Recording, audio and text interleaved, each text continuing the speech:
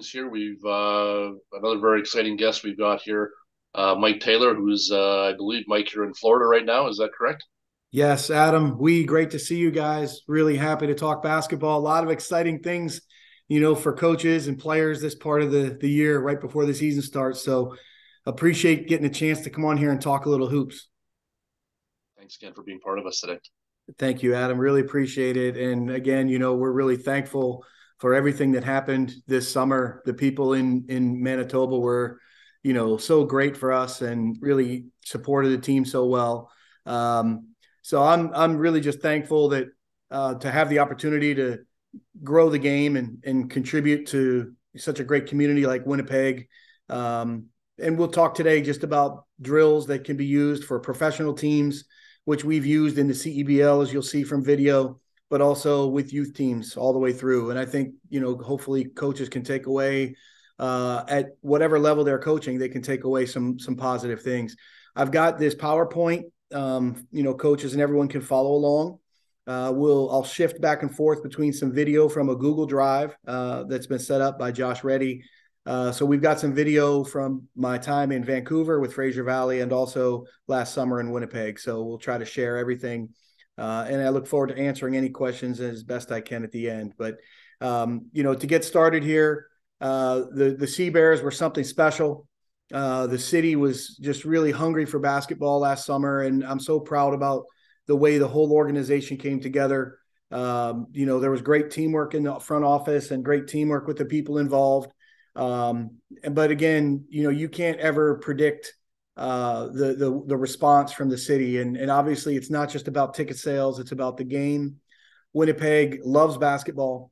It is a great market for the CEBL, and I think the response for teams and players playing at different levels is the most wonderful thing that can come out of it, because that's the next generation. So hopefully we can share some details and things that can help coaches.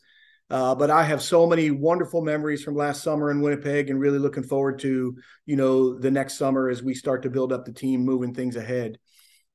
Again, when you start talking about developing drills for teams at different ages, I think the big thing that coaches have to think about are teaching fundamental skills. Even at the professional level, you've got to refine those fundamentals. And while your information you're dealing with is a little more advanced, at the heart of it, it's fundamentals, it's skills.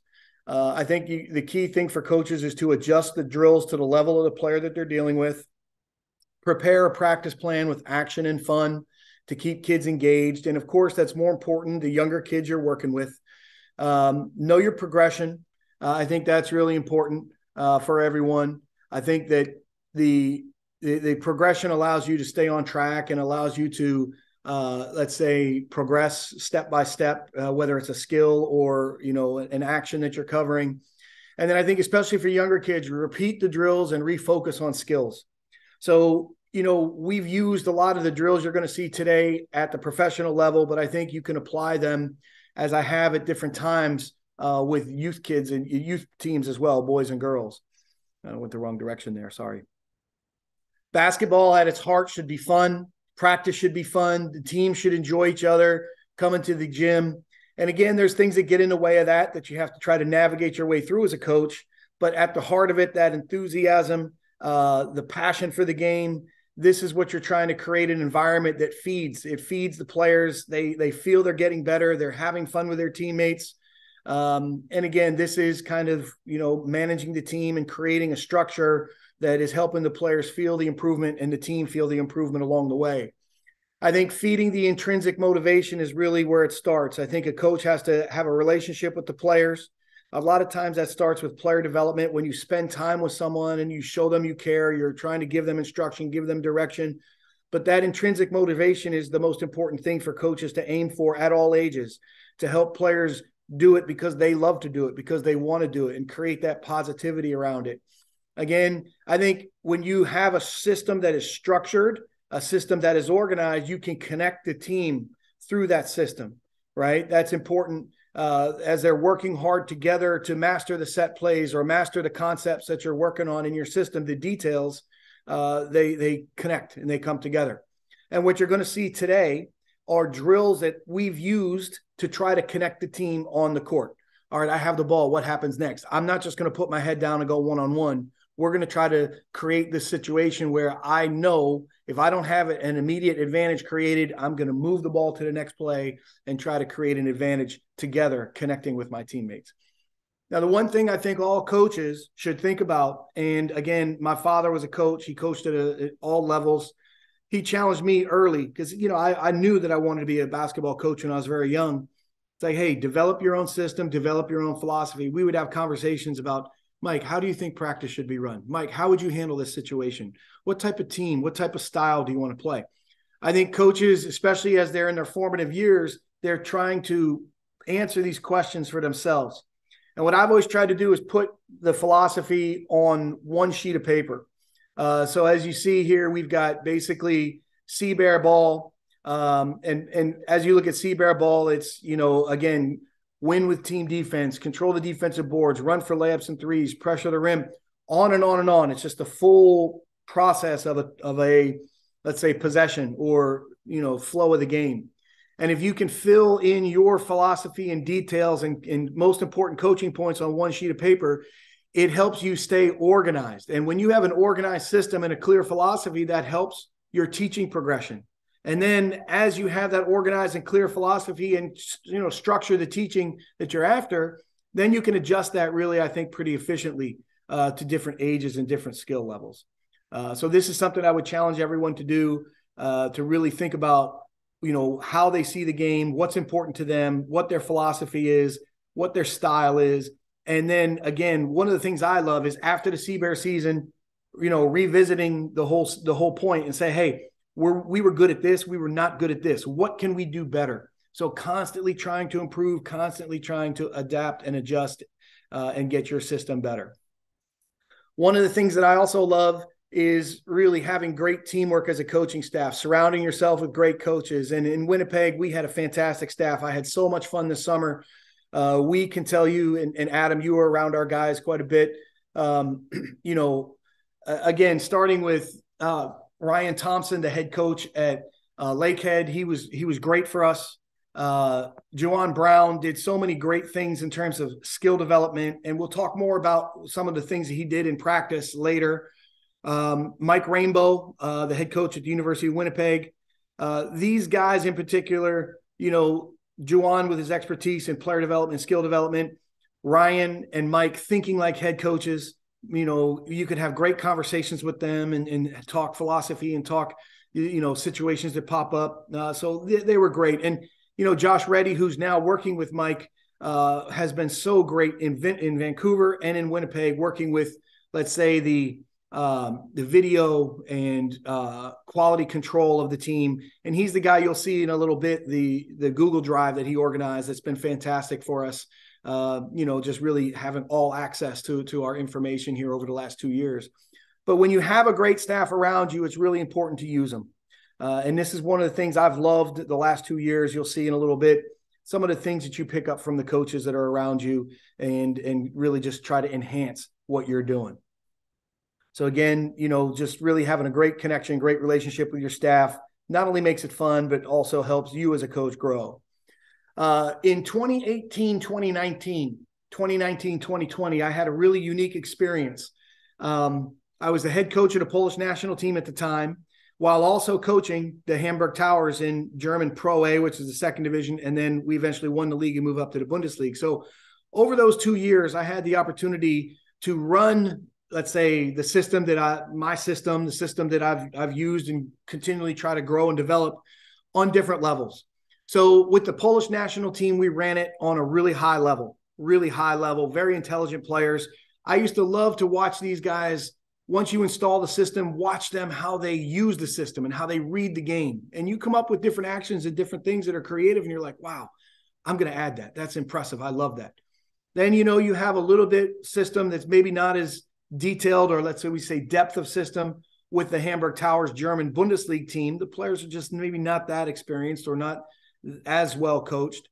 And then on the lower level, we had Vedel, which was the farm team for the Towers. But we had the same philosophy, the same style of play, the same terminology on 3 different levels. And it was really, really interesting in terms of player development, in terms of structuring the drills and really points of emphasis and coaching points on a daily basis. The head coach of Vadel was my assistant with Hamburg. And we really worked in connection, so that the chance to see the system work and operate at 3 different levels of the game was really, really interesting and fun. So it started in 2018 in Giżycko, Poland. With these national teams, there's only a certain number of, let's say, high-level prospects, and you're always trying to find a way to increase the player pool.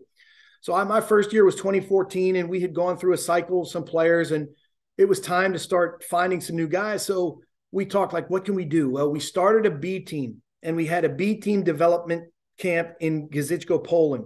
We had the opportunity then to run the same system as the national team guys, put it in for new players who really hadn't seen it or had any experience with it before. And we put it in, we installed it, and we tried to increase that player pool. And it turned out 3 or 4 of those guys went on to play with the Polish national team. Several guys had made that jump. But the chance to watch these guys take in the information, pick up the situation, and try to work on it, it was really interesting. We played against the Belarus team, their B team, for 2 games in Białystok, Poland, for the Bison Trophy.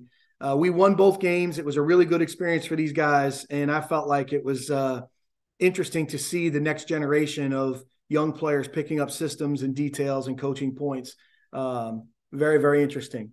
But not only those 3 levels of, let's say, the farm team for the Towers, and the Canadian or the Polish national team, the Polish national team B team.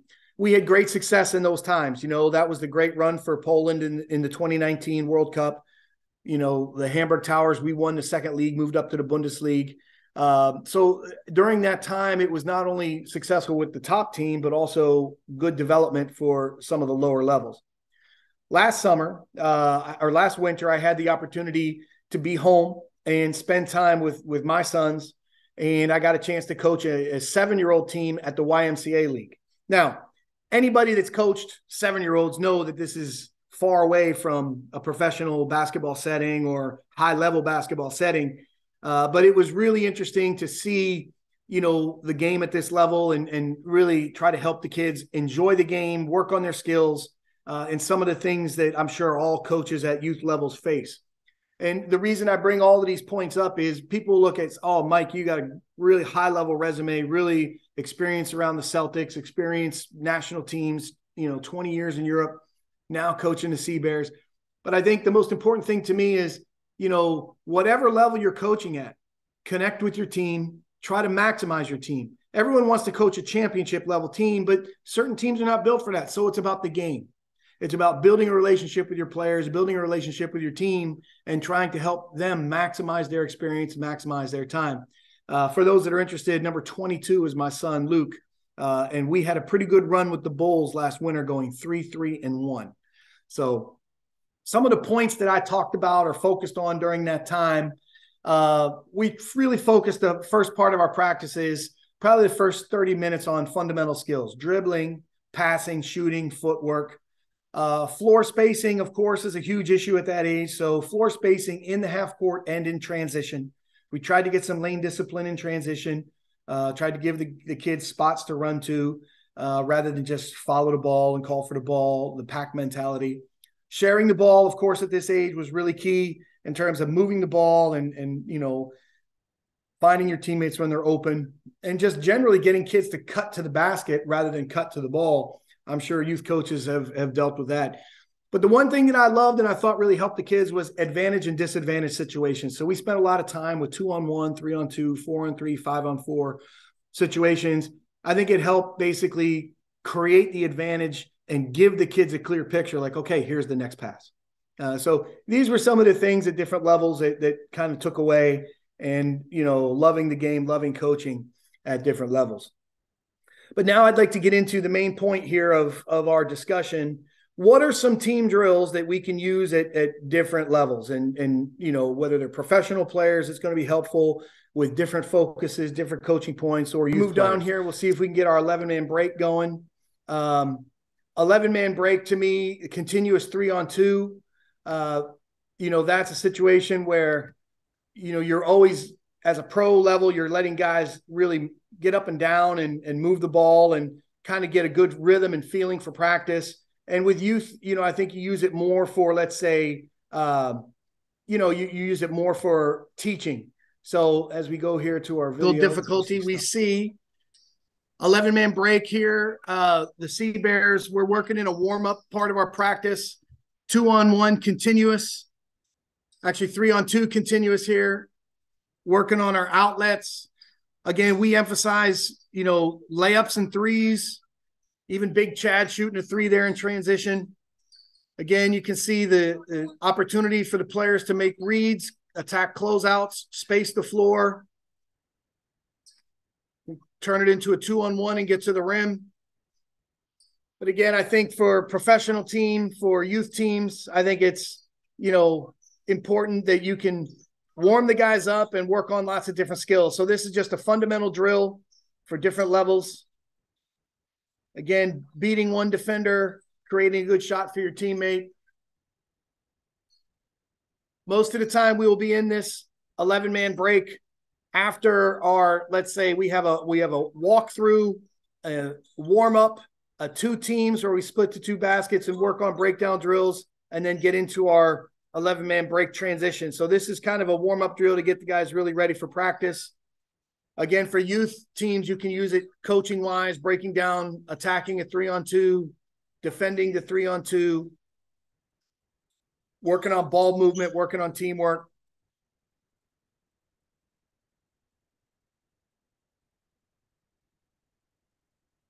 And this is a drill players really look forward to. They love it. Really like to, get up and down and get a feeling.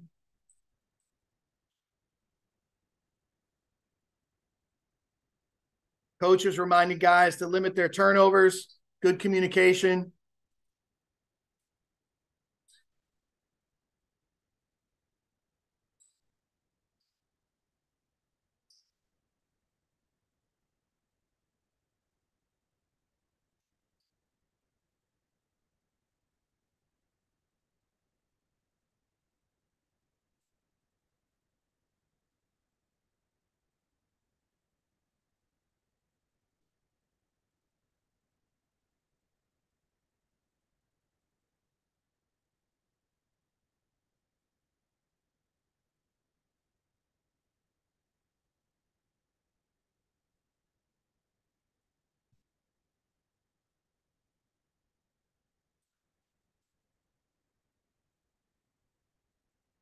Great. Okay, so let's move back. Let's go to the 5-on-5, no dribble if we can get it going here. And this was with Fraser Valley, Vancouver team from last year. And again, before our technical difficulty, we have, again, ball movement, floor spacing, really good as a warm-up for, a higher level team. Play without the ball, work together. You see we have a dribble, automatic turnover.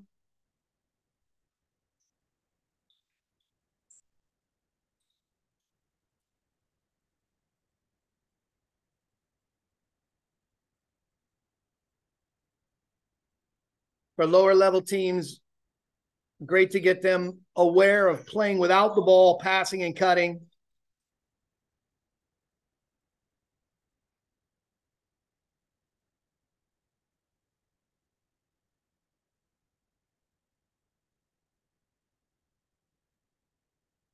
Opportunity to work on different floor spacing.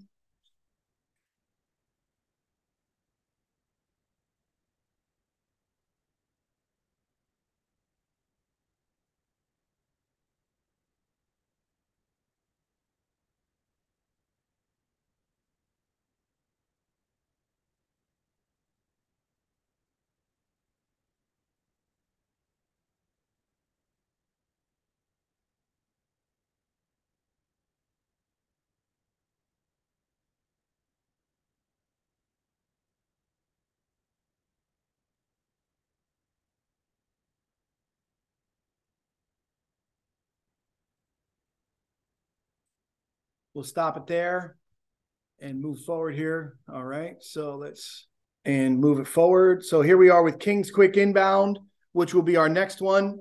And this is an excellent drill for another good warm-up drill for a higher level team, which works on quick inbound, making a layup, taking an outlet as a point guard from a banana cut or from a high outlet. We'll look at both of them. But, you know, for young kids, it's even just the thought of inbounding the ball, right? So you've got a layup, you've got some passing and cutting, you've got different situations here. But again, as we go back here, I'll share the screen again. So we see our 3 lines: layup line, quick inbound, banana cut from our point guard, another good warm-up drill, lots of passing, banana cut, outlet, one ball moving around, finish your layups.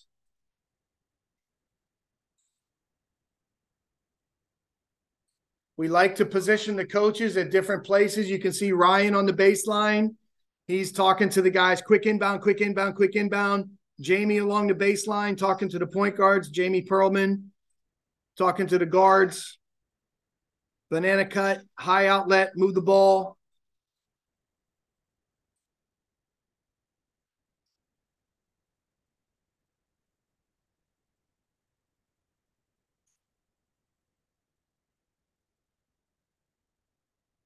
And we'll move it up here to 4:30. Now we're going to start getting into our high outlet. We like to have the high outlet. We're back to the sideline, so we have vision. But again, the drill is executed the same way with a quick inbound, high outlet. Again, great for the youth teams to work on their passing. Try to give them a little opportunity to get a rhythm so they follow the rotation of the drill. Big men running to the rim, quick inbound.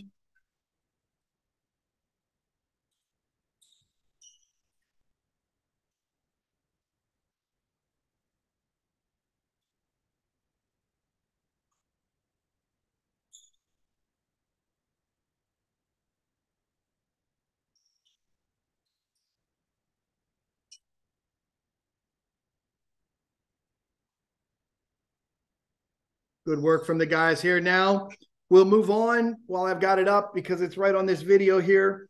At 6:25 mark, we go into 2-on-1 half court finish. So you'll see how we set it up here.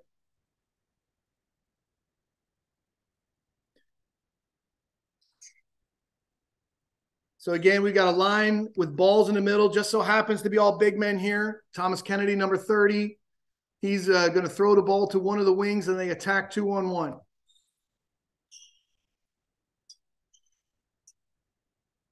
Again, guys, working to finish strong at the rim. You'll hear the coaches talk about pressuring the rim, getting to the rim with high-level players.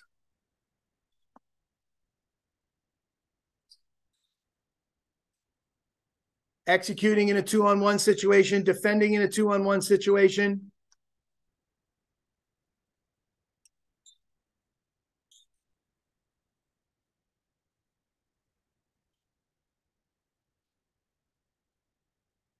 And here, get to the rim, pressure the rim.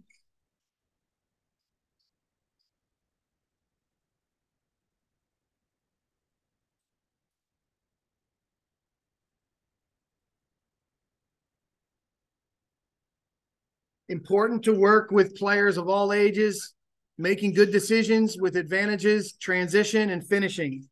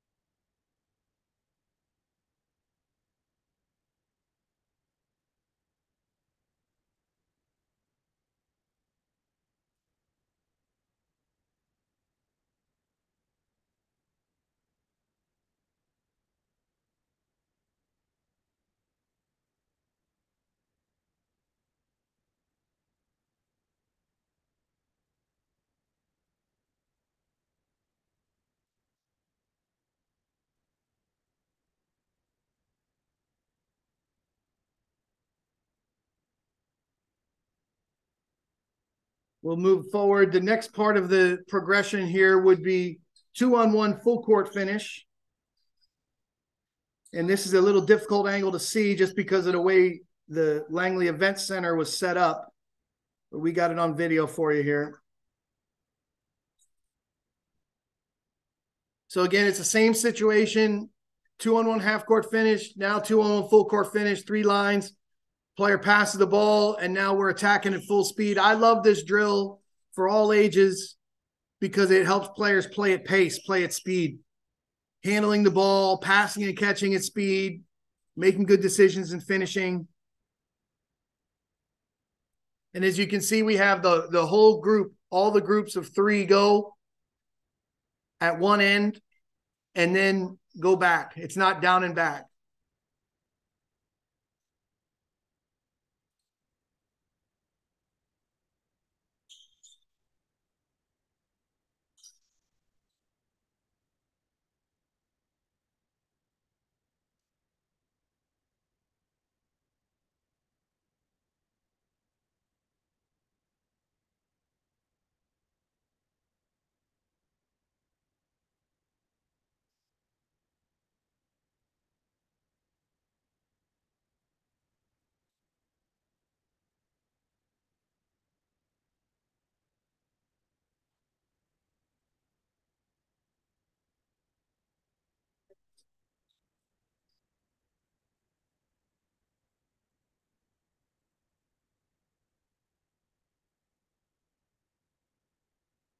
We'll stop sharing the screen here and go back to our PowerPoint. Here's the 2-on-1 finish from the half court, the 2-on-1 full court finish.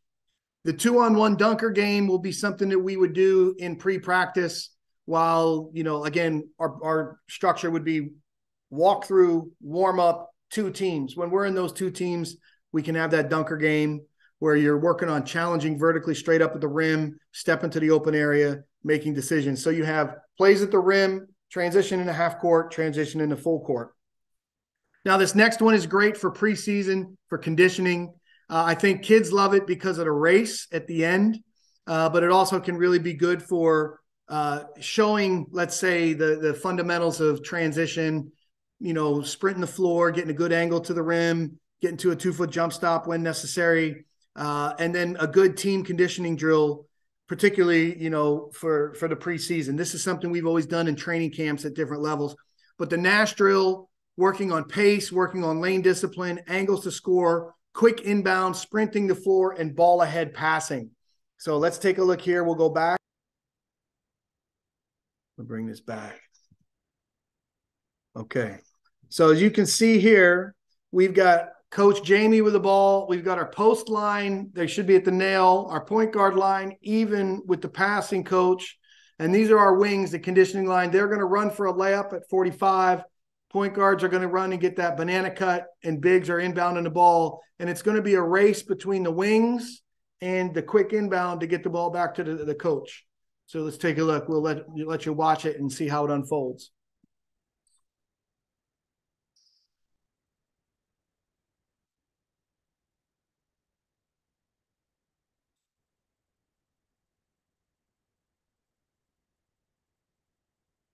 Again, we want the guards to take 1 dribble before they ball ahead pass to give the runners a chance.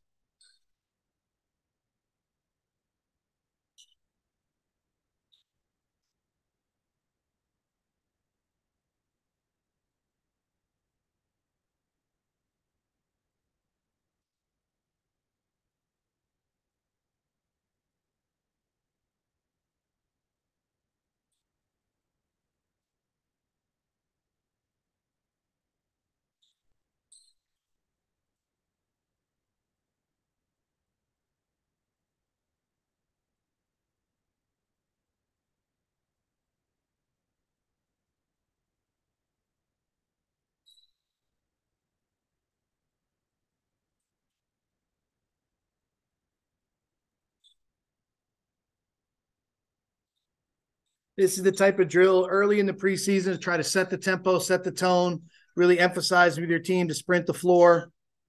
Again, rotating lines. Bigs usually staying at the bigs. rotating lines between the guards.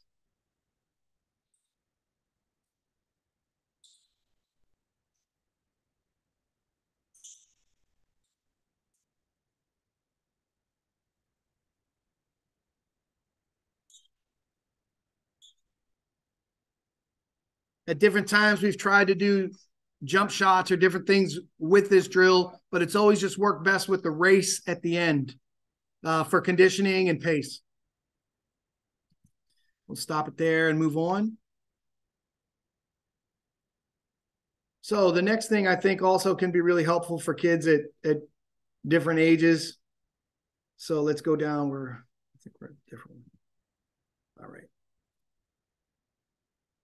We'll go back here. Screen share. Ice drill. So the ice drill is something that, for me, I think is really important for a number of reasons. And I want you coaches to think about how many times you as a coach have had players that really didn't know how to play within themselves. Or, I think the 4-man power forward's an interesting position, really impactful and important on a team. But how many times have you had power forwards that tried to play like guards? And we want to try to have guys understand their roles, who the creators are on the team. So when you have a big man in the ice drill, he's popping and he's finding the next teammate to connect with. And we'll see some videos of it in a second. But here, the base way to practice it, you got 3 lines, point guards with the ball on one, swing it through the 5, and then go set your screen.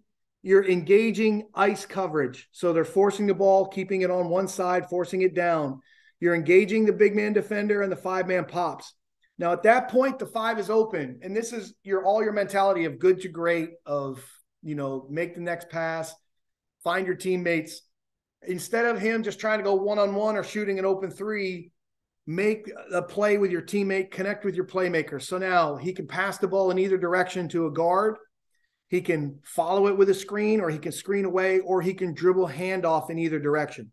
And I think the ice drill really helps connect teammates, and it helps players play within themselves. It gives your offense more discipline as you're working to score. So let's get into our ice drill with 3 lines. And you can see, bring it back a second. We have the ball reversed through the center, through the big man at the top. Swings it, and now here's the ice coverage. Ice, ice, ice. Step into the slot, and now here's a cross screen for a shot. You'll see the ice drill options from the big. Swing it through the center, engage the big, and now you've got ice drill. This time we got a wide pin down away.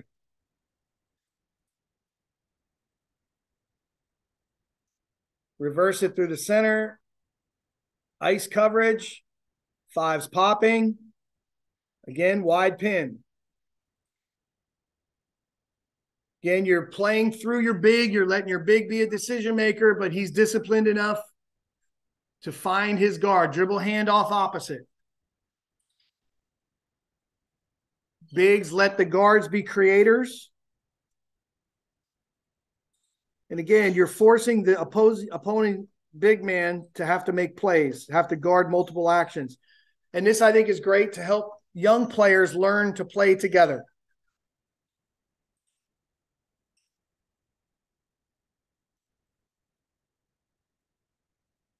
So if you're young players, you have your guards handling the ball, bigs in the screen, but you want these players to play all different positions. Overcut, layup, shot. We'll move it ahead just a little bit just to show you, as you get with bigger, older players, that they can eventually learn to go both ways. We swing it starting with the ball on the left to the right because they're right-handed, but now you'll see the bigs be able to go either way. Thomas Kennedy goes the same way.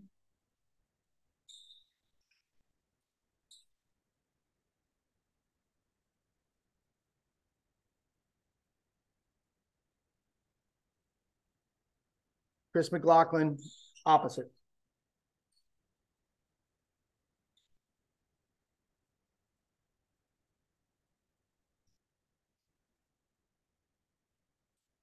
if we have time at the end, I have some 5-on-5 ice drill practice video clips that can show this in action. But I think that when you work with young teams, this helps the ball movement and helps the structure and helps the flow, rather than just having four guys trying to play one-on-one and attack like guards. Okay, we'll go to the next one. So next thing we're going to get into is our team shooting drills. And again, some of these are more applicable for younger kids than others, but this is the way that we worked on the shooting, the ball movement with the Sea Bears. First thing, we don't have video of this, but this is finish series, the Celtic shooting. And this is something I think is great. A lot of teams use it for warm-up. I think it's great for all ages. You can really coach fundamentals, coach footwork with younger kids. Our progression for the older players is, as you see in the first box, layup outside hand off 1 foot, layup inside hand off 1 foot, slash to finish. That's our terminology for 2 feet outside hand, 2 feet inside hand. Parker in the paint, just quick finish with 2. 1 dribble, hop to power, pro hop in the lane. And then as it moves out into the second box, 2-step V cut, catch and shoot, working on all your fundamentals, good passing. Again, one thing when you're working with younger players, whenever every player has a ball, you got to, keep them focused because they'll be dribbling and doing crazy stuff. But again, you're focused here on the 2-step V cut, the shooting, and again, moving it out. If you're working with younger teams, keep them in their range, mid lane and nail, things along those lines. So finish series to Celtic shooting, I think, is a great shooting drill for kids of all ages, teams of all ages. Now, pop shooting is, our terminology for playoff penetration. And this is from Rocket Ball. It's basically a relocation shooting drill. So the lines start in the middle of the ball, wings, 2 passers, as you can see. We always go to the right. You can go both ways with older kids, but we always just go to the right because of the right-hand dribbling. Point guard dribbles, enters it to the wing drives baseline. We fill the corner, opposite corner fill, corner drift, and then the guards relocate. So the 2 passers then in this case are going to pass to the top and then pass to the corner. Then we've got 1 consecutive pass. So instead of shooting the original 3, like the first box, the second box, we swing it to the second. And then the coaches are hitting the guys in the corners for 3. And then the third one, it's all the way around. So you're working on eliminating unnecessary dribbles. You're working, play off the catch, quick ball movement, teamwork, relocating. And again, the key thing, youth, you can put some tape on the floor and have them run to the X's or run to the tape so that they stay in their shooting range. Here's our pop shooting. As you can see, our 2 coaches are set up as passers. Ball line is in the middle and the shooters are on the wing. And, you can eventually, if you want to put 5s, not shooting 3s, you can put a post line here on the baseline. But we just have all of our players, because of the ball movement and passing on the perimeter, we have them all taking part in the drill. Going to the right, driving baseline, corner drift, relocating corner 3s.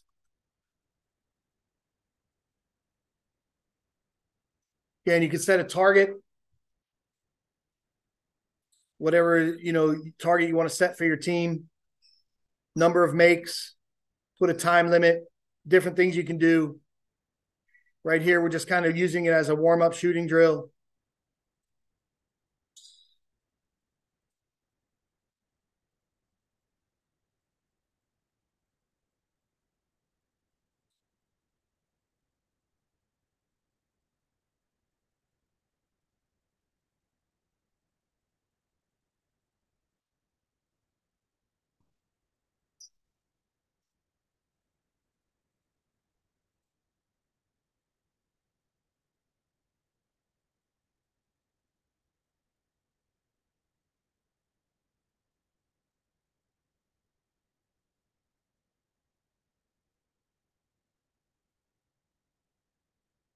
And again, I think especially with younger players, the opportunity to find floor space, find an open spot without the ball, improve the passing angle, delivering good passes, being ready to shoot, all these little things you can coach up.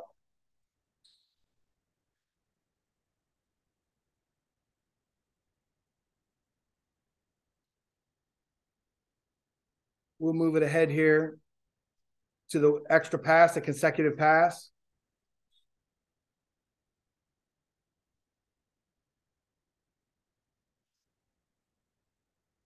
So now instead of the corner three, consecutive pass to the top, and coaches are hitting the three-point shooters relocating in the corner.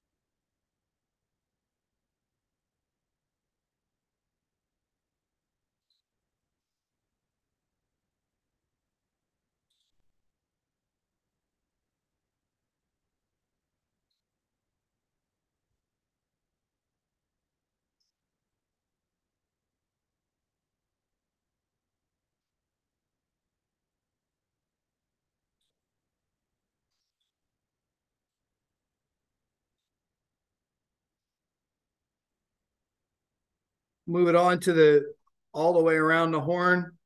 So there's going to be two consecutive passes here. One swing, two swings, and now coaches are both passing to the left.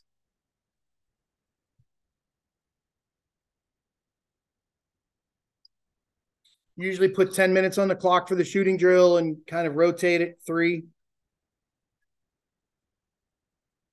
Sometimes we'll be like, hey, make 3 in a row, to make sure that, they're working towards something.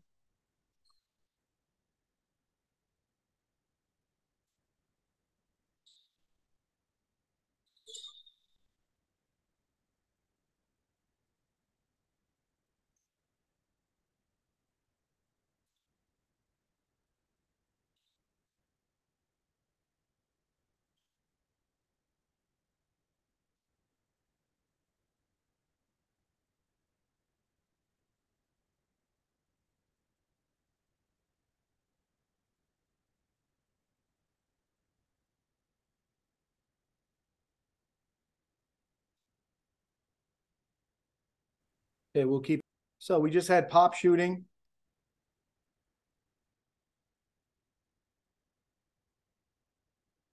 Again, the next one will be flow shooting. And I like flow shooting for the same reason as the ice drill. I think that, you have to give your players, help them recognize what the next clear picture, clear play is. So the ice drill, when the big man pops, a smart big will recognize like, okay, I'm going to swing the ball and screen away. I'm going to swing it and follow for pick and roll. Here's the same situation on the second side action, for example, the high-low.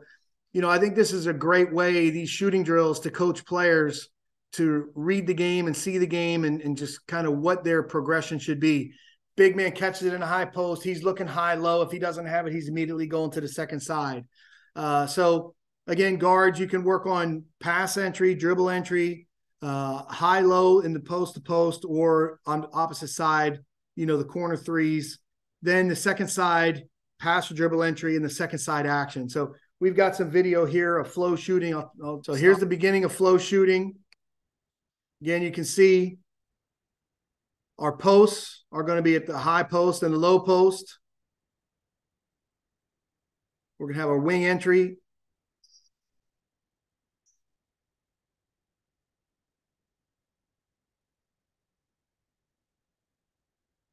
Again, wing entry, side pick and roll, high-low from the post to post. After the guard who is in the pick and roll swings it for the high-low, he receives a pass from a coach. And just out of the picture to the left, you can't see, we've got another coach passing for the corner three. So you see the player cutting through to the corner. He gets a corner three. So both guards are getting shots, and there's one shot between the posts in the first part of flow shooting.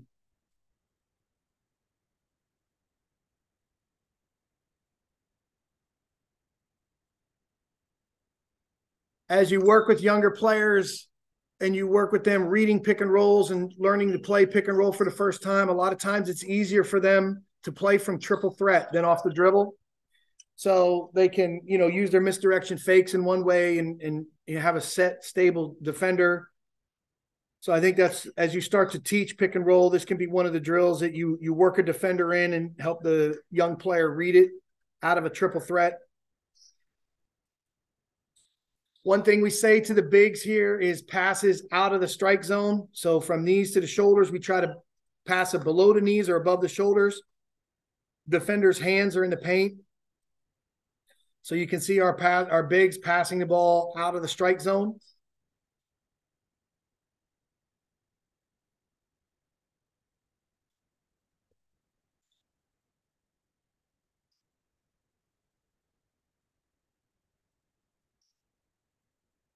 So now we'll get into dribble entry.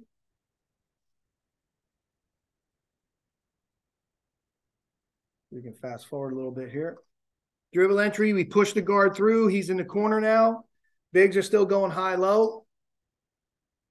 So now we've got a pick and roll off the dribble.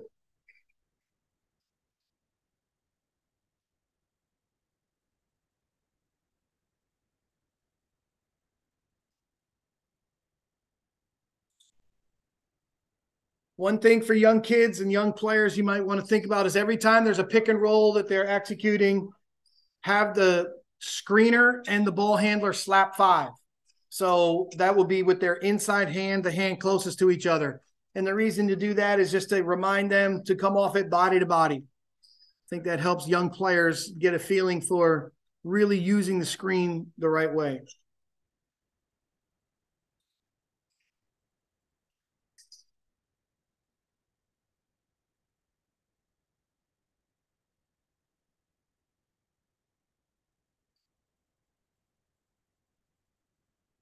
So we'll move it ahead now to the second side action.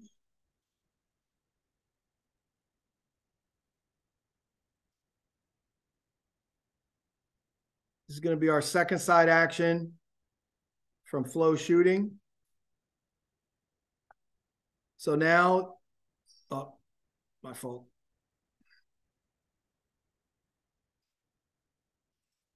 So now when the ball comes to the top, as you see number 40, Sukhman Sandhu, he's going to swing it to the second side, and that can be pick and pop. It could be dribble handoff.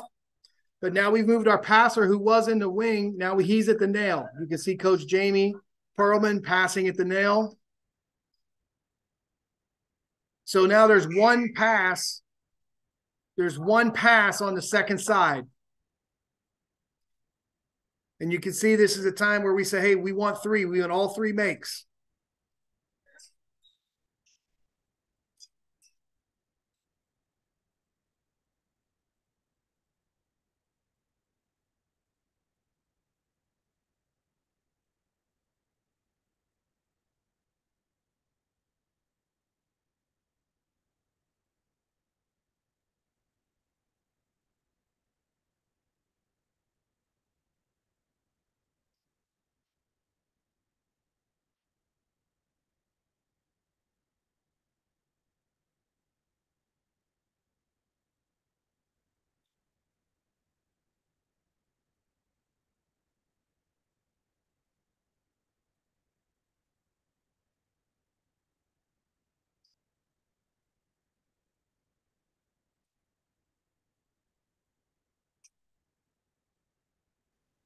Pick and roll shooting.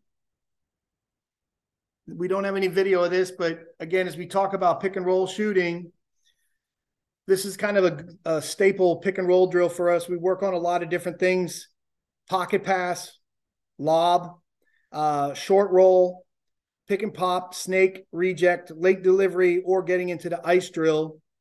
I think it's a skill for guards to be able to hit the roller. And then it's a skill for the roller to be able to make a mid-roll decision. So we'll talk about some of these mid-roll plays. And I think you can really help kids understand passing angles and things like this. So, we'll put some defenders here on the pick and roll situation, but You're trying to help them understand the timing, the angles of passing.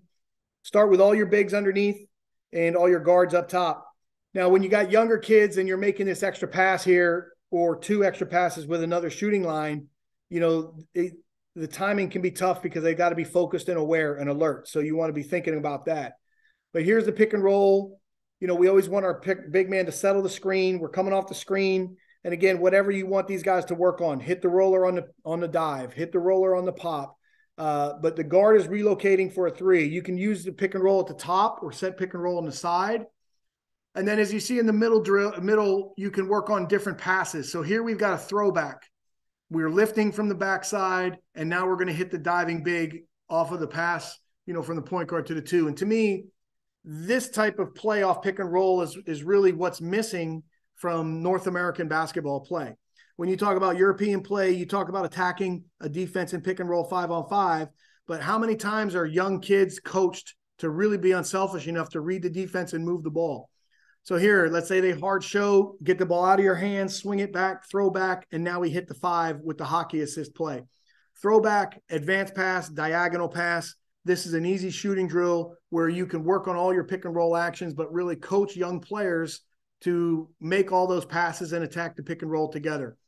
The last third box is an ice drill. Again, as we showed you before, the ice drill I think is tremendous for team structure and teamwork and connecting players.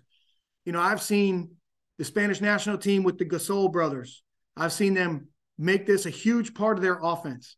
Out of diamond set, just popping the big, giving it to them, and playing through Marc Gasol, Paul Gasol, making those decisions.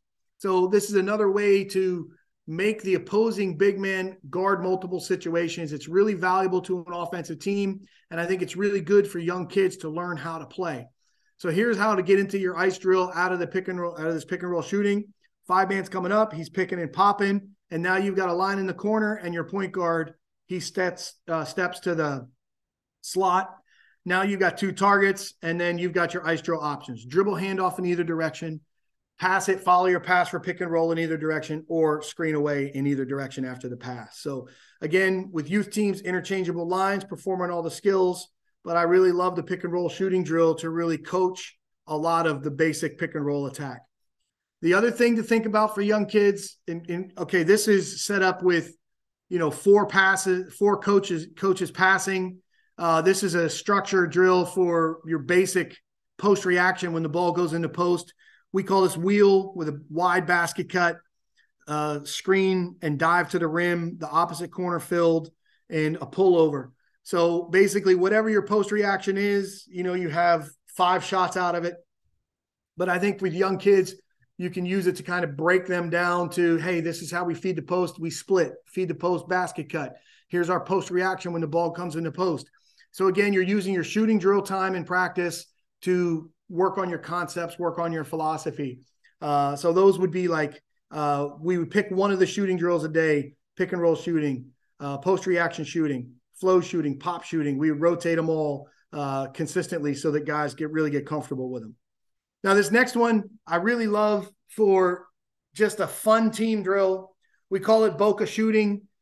2 years ago, I went to spend a week in Miami. I was at University of Florida with Coach Larinaga, and I was at Florida Atlantic with Dusty and his staff. And I had a great time, really saw a lot of good things. And it's not a surprise Florida Atlantic went on the great run that they did.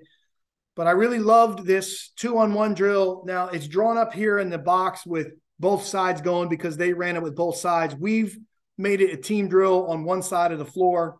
We'll show you in a little bit here. But basically, it's a 2-on-1. You're working on multiple efforts from your defense. You're on the backside. You got to try to play 2.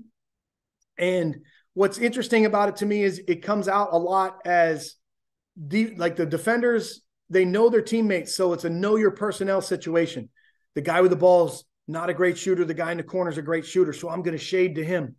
So basically, that's an interesting part of it. It's an offensive drill where you have a 2-on-1 and you have 1 pass and 1 dribble to score. And our guys love it. We'll split 10 minutes. We'll put 10 minutes on the clock. One team will be on offense for 5 minutes. The other team will be on offense for 5, and they're trying to beat each other. Typically, they're scoring about, anywhere from 20 to 25. So we'll take a look here. But youth players, what I like to do with my son's team, we put players just inside the elbow and one defender right at the rim, and he had to close out one or two, and it just became like a 2-on-1 situation. We limited the dribbles and passes, but not so it's just one. Let's take a look here at the Boca shooting from.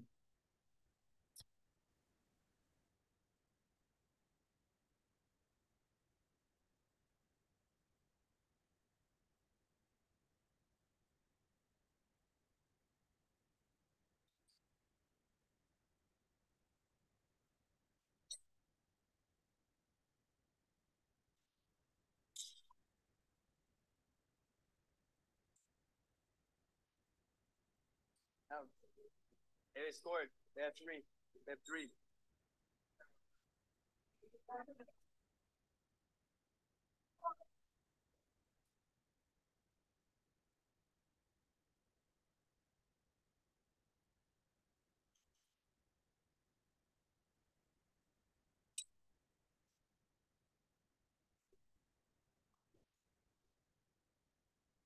There's the know your personnel. Multiple efforts here.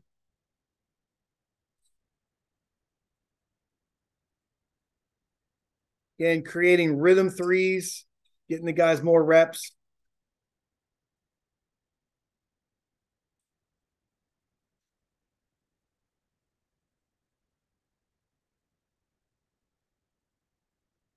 You hear Alex Campbell yelling to the black team, keep him under 20.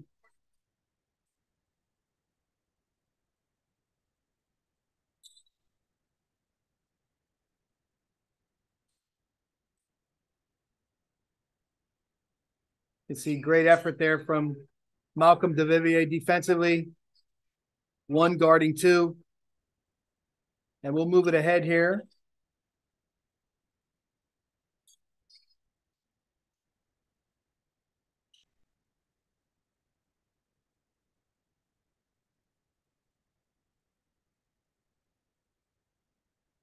This is a drill the guys always enjoy. So we move it ahead. Now the black team's going to be on offense. So the orange finished with 23. Now they've got 5 minutes to try to beat it.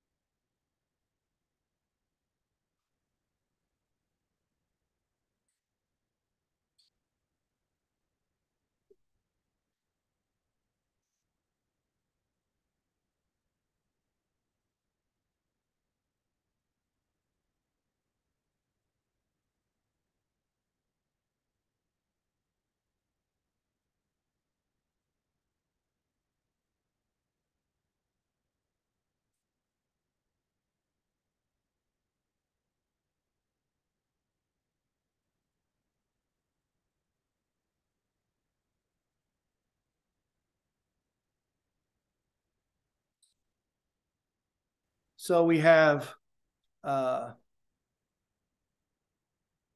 drill we call Adelaide 3-on-3. And this was, again, using your assistant coaches, using your staff. We talked about a drill to help guys with decision-making and help guys about making plays. So we worked 3-on-3. And, this was also something that Juwan Brown did a lot, really well. Many practices with us. So the thing I loved about Juwan is he stacked skills and actions from our offense together. And it was like a progression. It went 3-on-3, 2-on-2, 1-on-1. It was really, really well organized and designed. But we did similar things here to the 3-on-3. So again, 3-on-3 and a half court starts with a pass or a third dribble. I'll show you both options. Working on decision-making, reading and attacking closeouts, playing off penetration together, building on advantages for a good shot, defining your defensive help in multiple efforts. We put an 8-second shot clock on it. But it starts with a pass. The coach will pass it, or the player will pass it, and the defender gets beat. He closes out either way, high, outside, or inside. We're reading it. And again, you can work on your pin downs, your cut and slides, work on flares, all kinds of different situations depending on it. So let's get to the video here.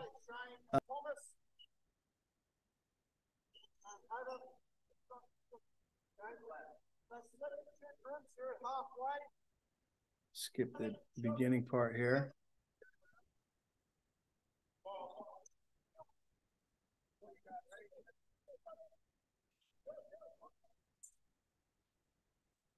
Again, working on reading the game together, creating an advantage.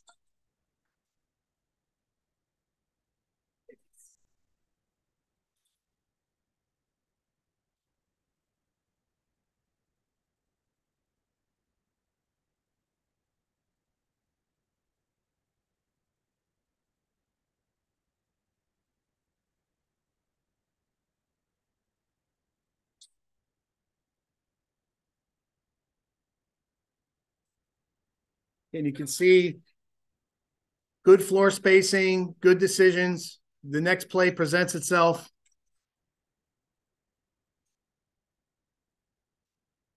We had this going at both ends of the floor.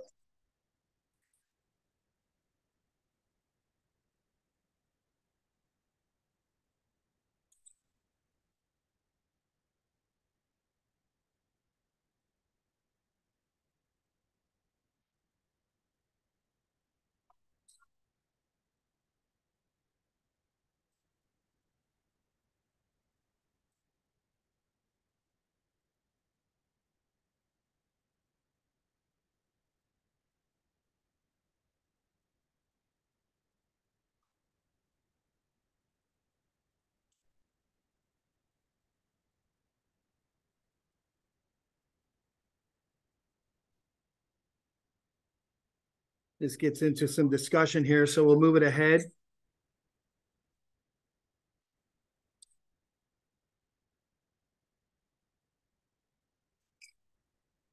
So now this part of the drill, you can see weak side down screen.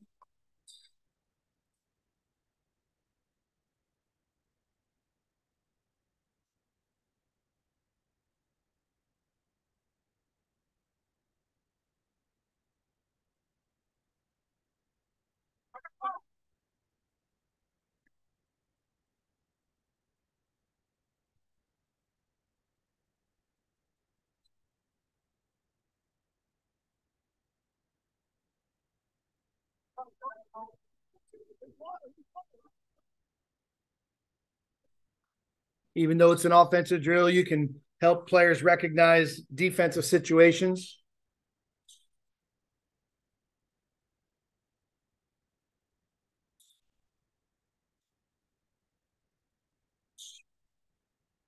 We'll move ahead here.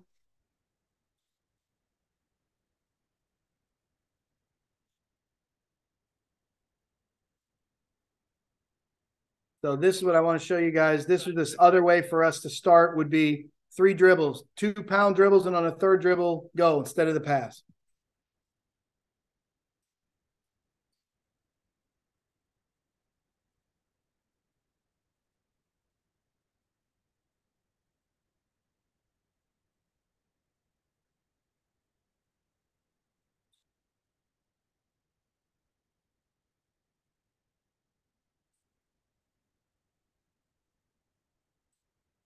Okay, we'll keep going here. Again, we saw the Adelaide 3-on-3. And now I'd like to finish with, some basic offensive actions that you can work with all levels, all ages, to try to help players read the game and play together. So the first thing we talk about is blast, where you would have a big man in the middle of the floor and a 5 out, and you're a player at the 45, set a down screen, and that player in the corner comes in for a dribble handoff. 5-man who's handing off, 4-man who's handing off, diving to the rim, and then stepping out behind. Again, I think blast action is excellent, difficult to guard, and helps players, learn to play together. So I feel like whether it's a professional team, a youth team, this can be really effective for all level players. Again, hitting the roller or throwing it back for a 3-point shot, drilling it in 3-on-3, 3-on-0, and putting it into your offense, I think can be a great action for young players as well as old. The short action, again, when you have 2 bigs in the post, a lot of teams will go to the short pick and roll action. So now, again, instead of spread floor spacing with 4 out, now you've got a 4 coming into a screen and going into a mid roll. Again, guards, the ability to hit the roll man is important. And then the short action, big coming over. Again, we say with a post, passes out of the strike zone, present a target to your passer.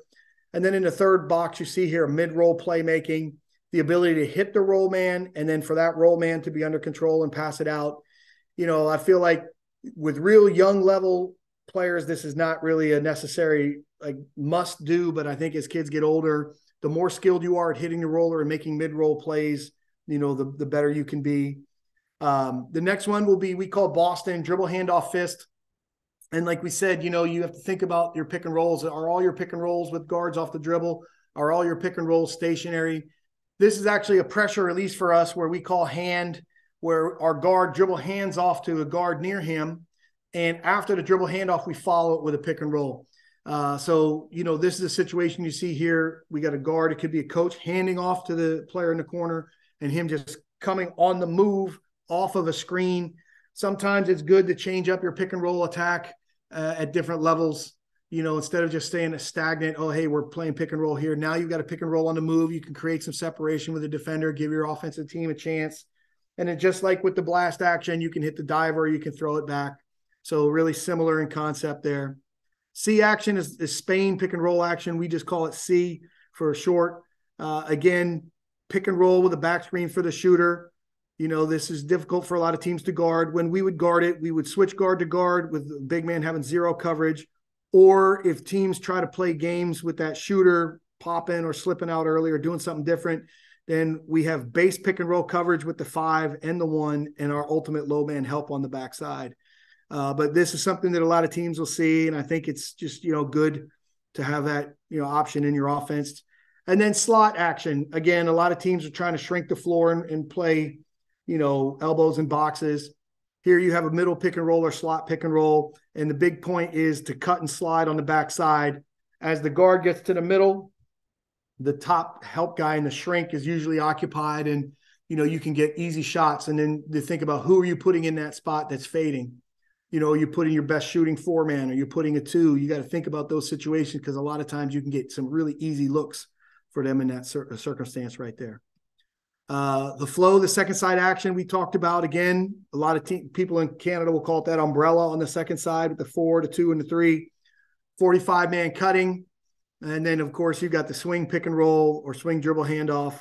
But again, the other creative things that we try to work on, helping high-level players play together, pin in, flare screen, basket cut to snap back, post up, overcut, or traffic where the guard is screening the big on the backside. But again, I think all of these things help players of all ages play together.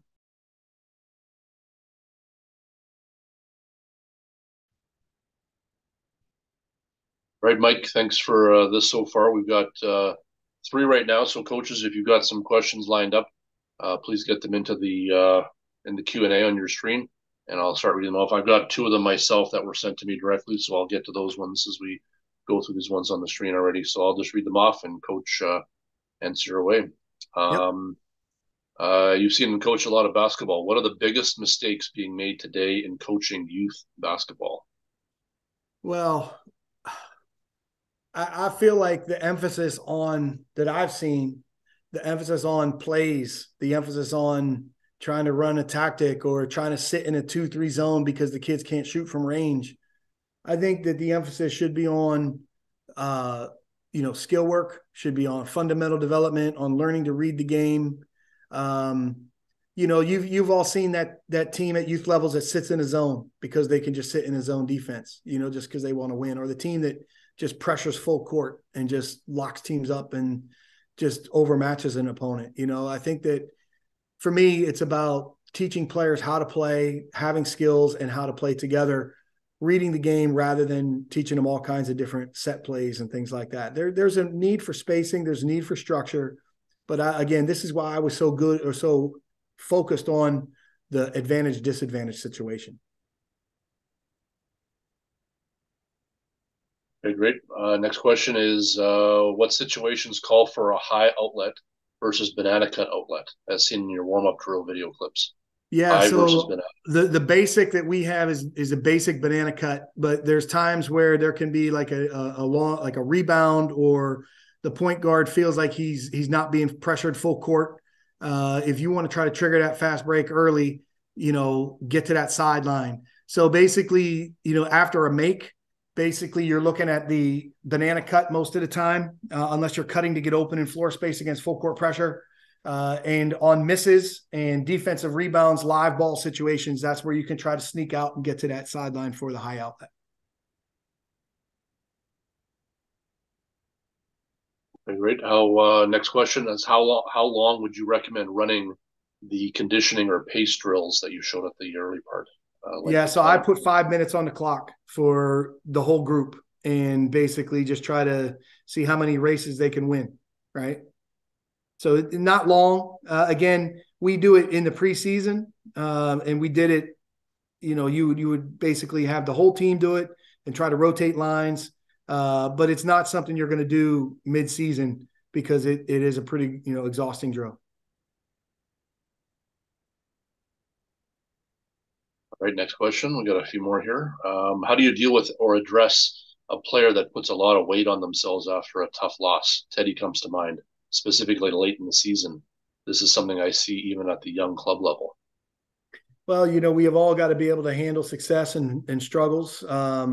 Teddy was super emotional. He loved the Sea Bears. He loved us, and again, he was a huge part of our success. He had high expectations for himself, the team, everyone, and we all did, but to me, it was about, hey, we're brand new. We're trying to, establish the Sea Bears. We established the Sea Bears in a great way. And again, you try to maximize your team. And I feel like we maximize our team as much as we could. There's some things that we needed to be better at to really be a championship level team. But for an expansion team, I think we did many, many things well. But we're always trying to improve and trying to get better. You want to help players manage the results and stay focused on the process. Some people are harder on themselves, but the good thing about that is that they intrinsically care. So what I like to say to people that may be going through a tough situation or putting a lot of pressure on themselves, hey, be friends with yourself. You have to look at the positives and look at all the good things you're doing. We all have to live with results. We have to live with the success. We have to live with the failure. But again, it's all part of the process. And I think you try to help young players, boys, girls, pros, amateurs. You try to help them understand that losing is part of what helps you win. Okay, I got a few more on my side here, but I got one more on the screen here. For a team that's not the most experienced, how difficult of drills and plays would you suggest? I guess level of difficulty in some of these. I would not look at difficulty. I would just, try to be as clear and as focused as possible. Maybe you go slower, you slow the pace down, and meaning you focus on one drill and you focus on the coaching points in that drill, and you make sure the team gets it and they feel good about it. And that's why I put earlier in the presentation, you focus on repeating drills so the players are comfortable, the players, feel good about them being able to master it. Okay, this is the last call for other questions that may come up on the screen, coaches. I've got two here that I'll throw to Coach Mike right now, and we'll wrap things up. What initially drew you into coaching basketball? My dad was a coach. He coached under Bob Knight at West Point at Army. He was a head Division II coach and coach. He was an assistant with the Knicks. He was assistant at Creighton. I just grew up around the game, grew up, being coached by him and having all these discussions about basketball. So I think growing up with it, seeing my dad as an example and role model, and loving it, so it's definitely a passion. It's something I love, and I'm so thankful for all the experiences, in different countries around the world through the game. Great. Another one up on the screen here. What is the working time that Bud has had to be able to have a very compact team according to your experience? I don't know who Bud is. Maybe you do. It's a great question.